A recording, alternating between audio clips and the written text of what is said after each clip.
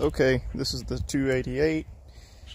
When I pulled the flywheel, the key already had a little advance in it, and I didn't degree it, but I took about 10 or 15 thousandths off of it from more than what it had.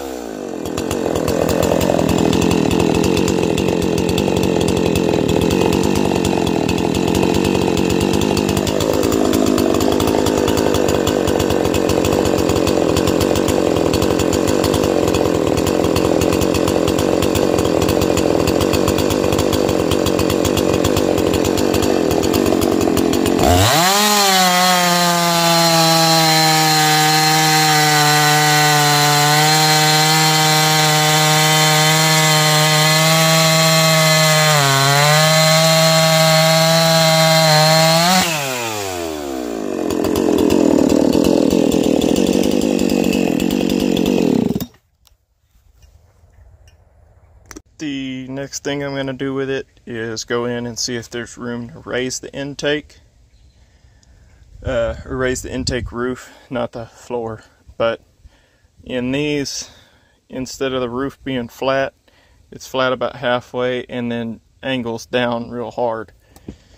And if there's room there, might try raising that about a millimeter at a time.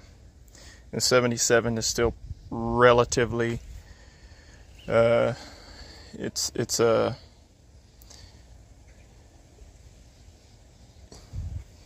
not wild. 77 is still relatively in line with things as far as the intake timing, so I'll leave the floor where it's at and then try and raise the roof and see if that does anything or not. But it feels like it's got a little more snot with the timing advance. It's about half the key filed off.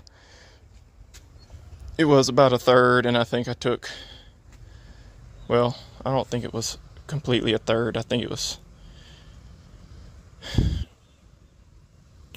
I don't know. It's about half the key filed off.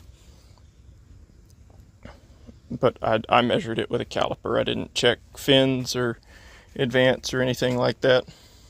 So the 288 didn't really pick up any time with the advance. It felt like it was starting to have a little more heat than it did prior to that. So I'll probably just shim it back the 10 or 15 thousandths.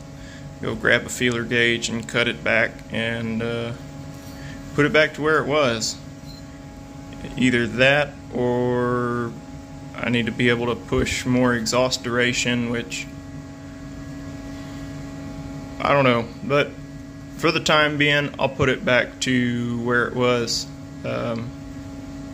which I know is just 15 thousandths less than what it had.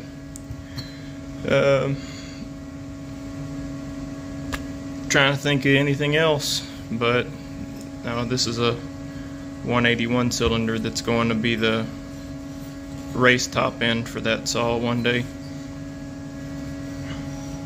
But here you can kind of see, I don't think this is slanted quite as bad as the 288, but you can definitely see where the roof tilts down and the floor stays flat. And that's really what I was talking about, moving the intake roof.